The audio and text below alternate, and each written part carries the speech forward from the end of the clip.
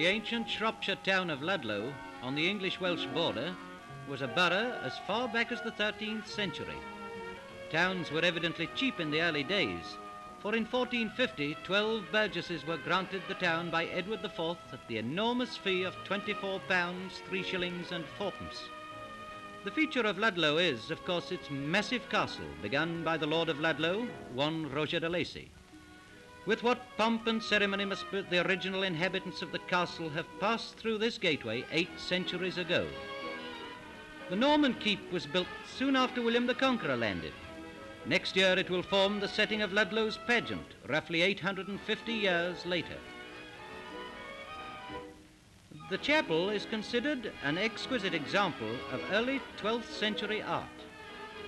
Castles had to supply 2 needs, a home and a defensive organization, and they were built to command the country all round. Looking from the keep, we can see that nothing could approach the castle unseen.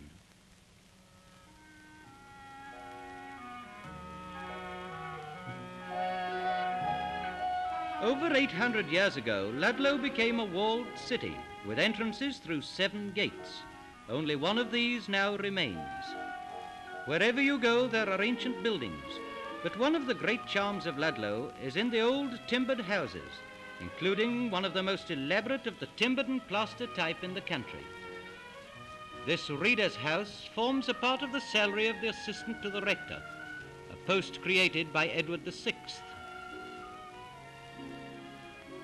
A wonderful old town, built at the junction of the rivers Teme and Corve.